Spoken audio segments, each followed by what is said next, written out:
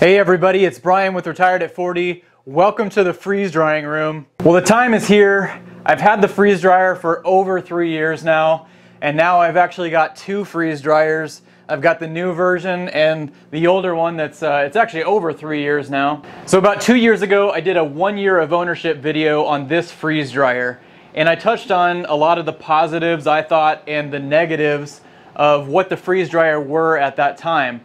But now having the new freeze dryer, I can also kind of compare these two side by side.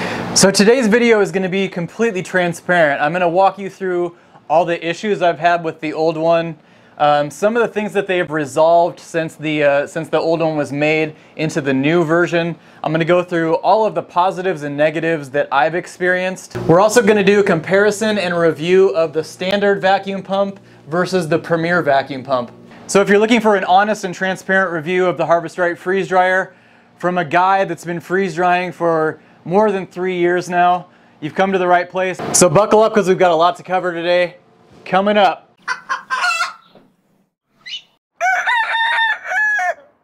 So let's talk about the elephant in the room when it comes to the Harvestright, and that is the enormous price tag and what is always going to be the biggest hurdle and the #1 concern for most people. So I actually got my freeze dryer as a birthday present from my wife about 3 years ago. Back then the price was, I believe, $23.95, $24.95, something like that. And not a whole lot has changed in 3 years. The price has gone up a bit, but rightly so. They've made lots of improvements to the new one. And there's been a large spike in demand in the last year, and people are really starting to see the value of freeze drying and freeze dried food. So to kind of play devil's advocate on that, I have found if you go in with a plan of how you're going to basically recoup your money, this will recoup your money relatively quick. I have found within 9 months to a year. But if you're going into this freeze drying 24/7, 365, it can be a lot quicker than that. At the time this video is being made, the current cost is $26.95 for a comparable model.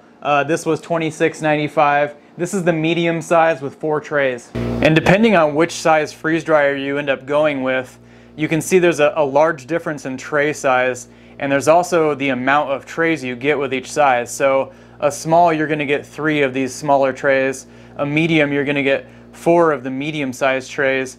And this large size, which is quite a bit larger, you're getting 5 of the large trays. So again, depending on what your plan is, the medium size can do 7 to 10 pounds of food per batch.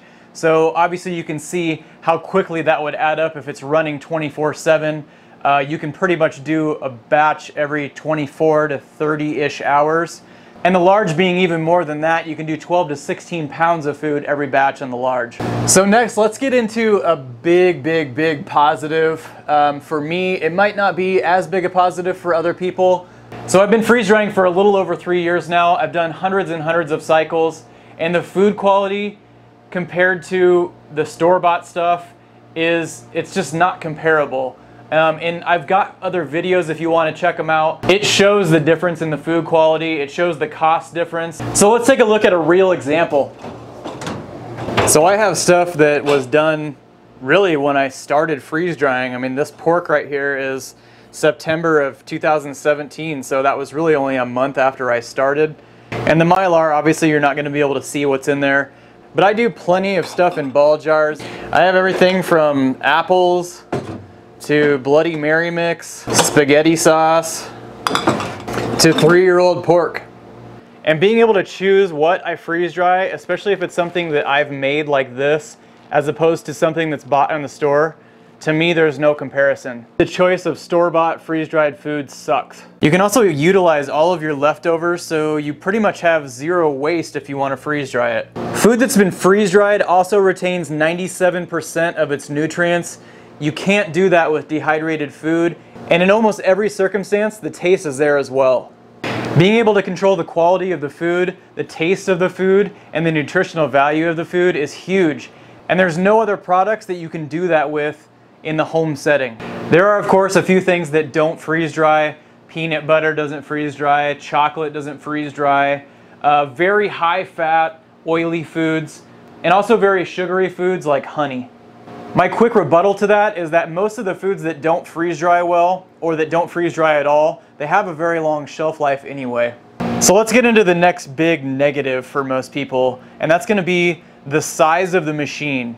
So I know on video it's real hard to capture that there's a size difference in these two machines, but Harvestright has actually made the newer version quite a bit smaller. This old machine was 20 inches wide. The new one's only 18 inches wide, so they've shaved off 2 inches just on the width. They've also shaved off a couple inches on the depth. To the door, it's just over 23 inches. The old one was just over 25 inches. To give you a comparison, a beer fridge is 21 inches. It's 33 tall and about 24 deep. They've also shaved off about a ½ inch on the height, but that would be because the old one had adjustable feet, the new one does not. That sounds like a positive, but that's one thing that I do not like about the new machine. There's no adjustable feet. In the old machine, you would jack up the front just a bit, and that way it would allow the water to drain out the back. In the new machine, I believe either the trays or the chamber, I can't remember which one, is actually just tilted down a little bit, so it's supposed to remedy that. I tend to get a pool of water at the bottom of mine, just a little one at the end of the cycle still. So I suppose you could just maybe shove something under there to remedy that. Another big thing that I want to talk about is the quality of the machine. Everything is top-notch as far as I'm concerned. Very thick metal used. The fit and finish is very nice. In fact, from the old machine to the new machine, it's even better. It's less industrial looking if you look at the way the panels fit together and stuff. They've gone away from the screwed-in panels to a very streamlined look. But the build quality overall is very good. One thing that I did not like, that I didn't even mention in my first video of the old model, is that they put the touchscreen down below here. And I didn't like it for a couple reasons. It didn't seem very convenient because you had to bend down to do whatever you were doing on here. It exposed all of your electronics to the condensation from this chamber, or if water ever dripped down, they're all right there. Luckily, I never had any problems with it, but luckily Harvestright was already thinking ahead, and in their new models, they put the screen up above. Another big concern for people is going to be the power consumption of the freeze dryer. I keep a pretty close watch on mine with a kilowatt meter. It measures the amount of kilowatt hours it uses. Imagine your deep freeze. It's running 24/7. There's no shutting it off. But then imagine running your deep freeze for 20 to 25 years with no break, which is how long your freeze-dried food is going to last. All of that power is just kind of going to waste, whereas the food that I have stored, it's not taking up any power anymore. Another thing I like to think about when it comes to saving money with the Harvestright that no one really talks about is rising food costs. And if you imagine, if you bought a steak 20 years ago, the cost of that steak was X amount of dollars.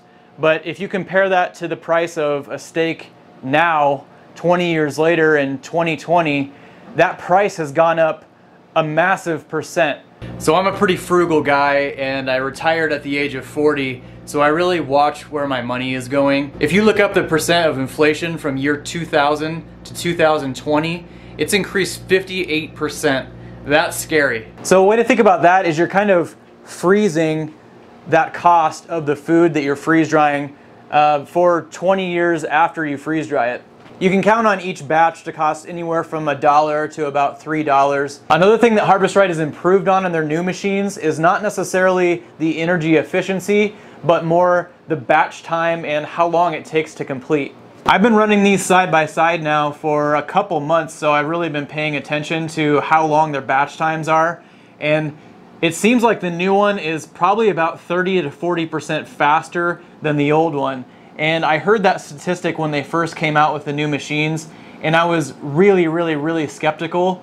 But now that I've done it for a while, I can confidently say that in most cases, this is about 30% faster. When I got the old machine 3 years ago with the original pump and the old software, it was taking anywhere from 36 to sometimes 60 hours to do a freeze dry cycle. With the new machine, almost every cycle is 24 to 30 hours, sometimes less. And that's because of a few different reasons. The firmware has been upgraded quite a few times over the last few years.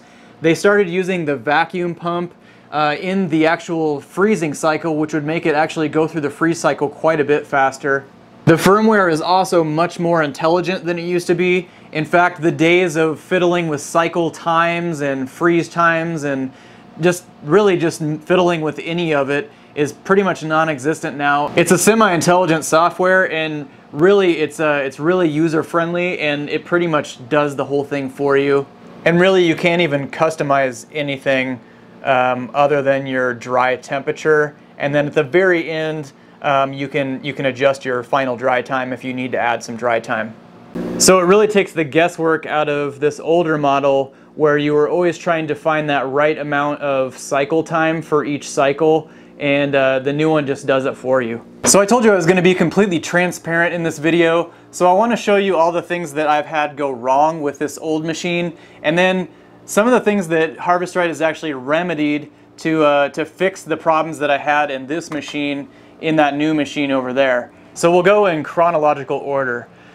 Right away when I first got this machine 3 years ago, I had an issue with this door, and this is actually plexiglass, it's not glass, and I had some spidering going on in the plexiglass where they had drilled the holes for these mounts. But Harvestright fixed it right away. As soon as I called them, they sent me a new door. I was only down and out for a couple days and I had a new one. I've also replaced this hose on here. So the hoses they get bad after time. That's a $15 part, and it's a matter of screwing it off and screwing it back on.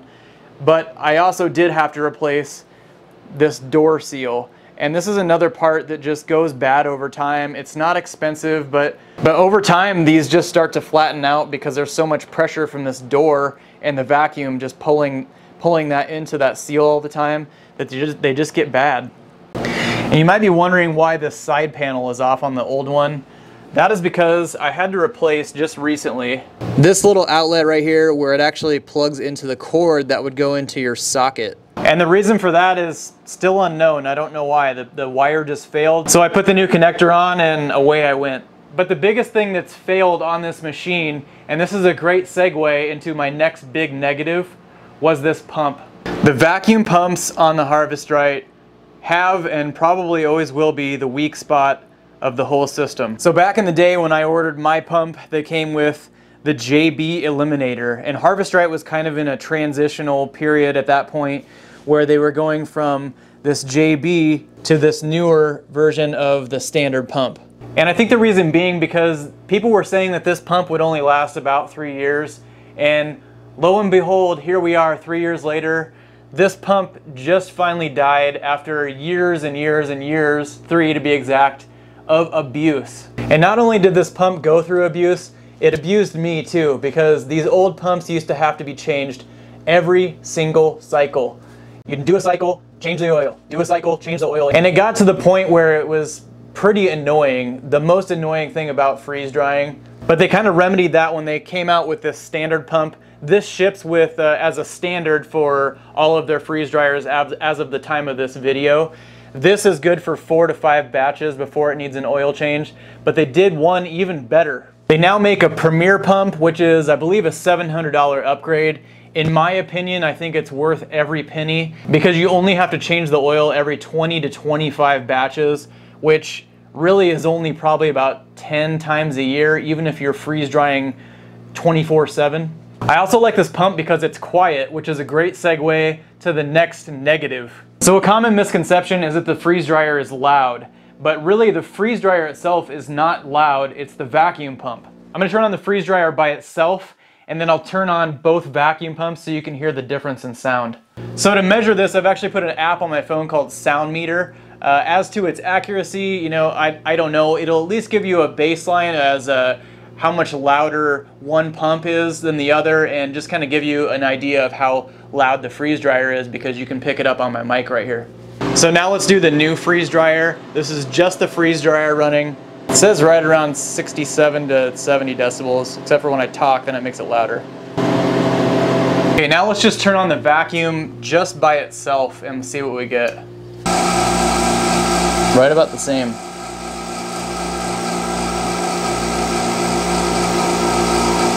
Okay, here goes the next one.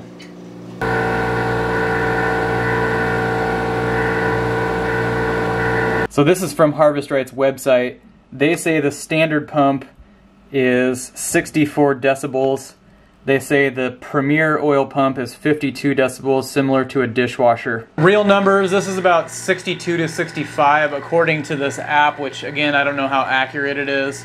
Standard pump, once it gets warmed up, seems like it's around like 70 to 72. There's a pretty noticeable difference between the two.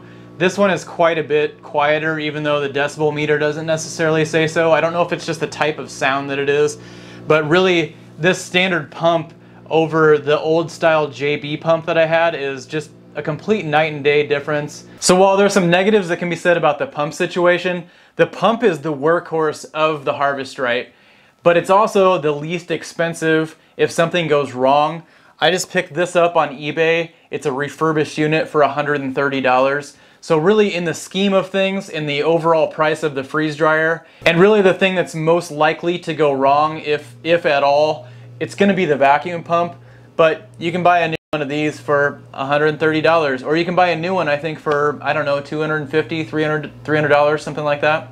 With that being said, I don't think it's an accident that Harvestright puts the pump as an external part of the whole system.